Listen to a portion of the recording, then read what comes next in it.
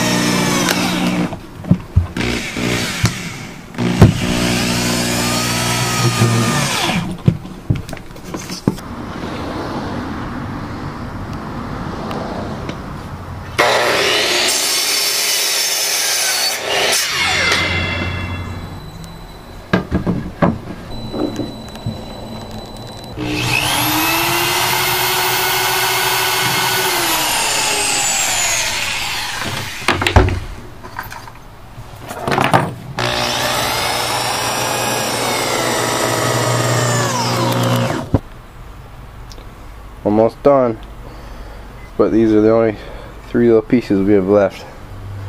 I'll probably another box to do it, I think. Maybe.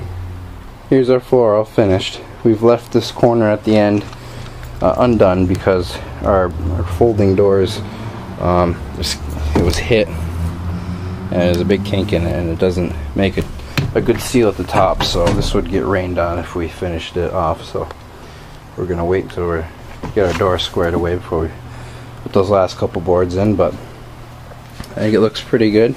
It's too bad there's so much stuff in here, or we could really get an idea of what it looks like, but coming right along. I think what we'll do now is we'll finish up the other dinette seat. Then, well, it'll probably be between the dinette seat and getting a new door. We're not going to have the bifolding doors. I think we're going to do a solid door. We're thinking about making one of our own design, and as opposed to getting one of the expensive replacement factory doors that was a single door. And I don't think we have the hinges, the hinge setup to put those on. We probably have to change a whole bunch of stuff in the dash, if you can even do it. I don't know, but we'll see what we do. Well, I decided to take a little break from the welding and grinding on the dinette seats and put a little time in here on the bunk area. Decided that I'm going to keep this window. Kind of like the idea of having it.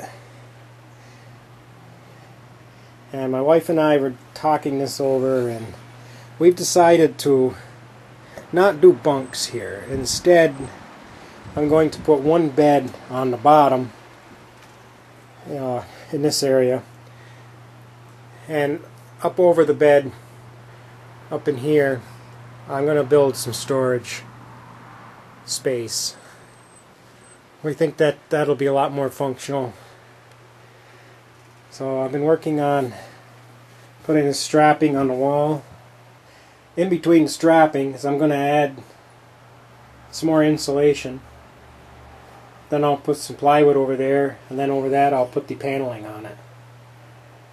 So I'm just going to keep working away here. Here you can see the insulation that I'm putting in. I've got that so it's in there nice and tight. It's kind of a nice friction fit. Here's all the insulation put in place. The foil doesn't like to stay on this stuff very well. It peeled off on me right there, but in the overall scheme of things, that's not really going to make much difference. This gives me just about an R11. R11 is pretty good for these thin walls.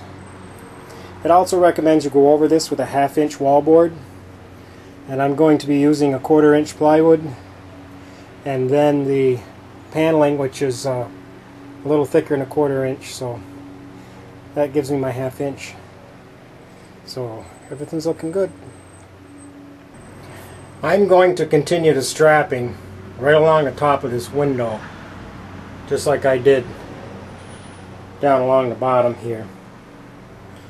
And you can see that we have some holes. We have a series of holes here.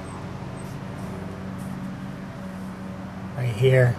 And they run right along top of the wall. What these holes are is they're drilled and tapped to accept a bolt. And originally MCI used these as a mounting point for the overhead luggage compartments. So I'm going to drill holes in my strapping. Hopefully I'll be able to match those up, and I'm going to use those as mounting points for my overhead storage as well. Also, there's a wire comes out through here for overhead lighting. It runs on the 24-volt electrical system on the bus, and I'm going to be incorporating that as well. So I'll also drill a hole so that can come through. Well, I got all the paneling up over the insulation. This is it's a beaded look paneling.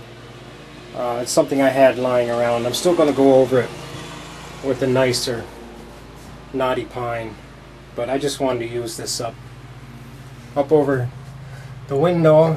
You can see I drilled those holes and I lined them up fairly good. They're close enough so I can get a bolt in there. Got the wire coming through. I just squared the corners, so I'm going to round those later when I make my pine window trim. And we'll make those corners match. I'm also going to do something for a screen in here. I haven't decided exactly how I'm going to manage that one, but we'll come up with something. I went ahead in the salon area and strapped it off, put in the insulation all the way down to the front door. Of course, we have the same situation down here with the front door. We weren't able to finish the floor. I'm also not able to finish the wall because not only because of the rain, but also because of those hinges right there. They get right in the way. So we're getting to the point we're going to have to do something with that door pretty soon.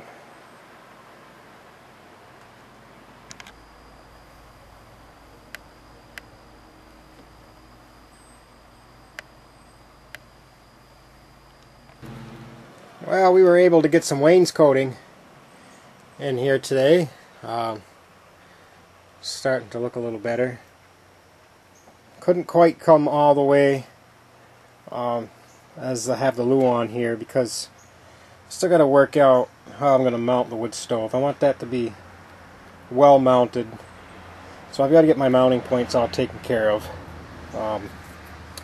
once that wainscoting on, it doesn't like to come off very well. So I decided to go with wainscoting up in the front of the bus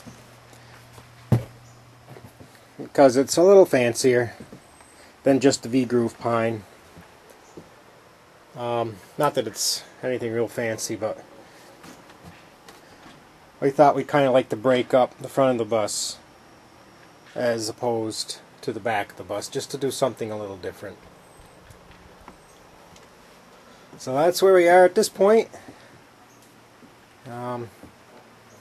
Thanks for watching the updates, and we'll keep you posted.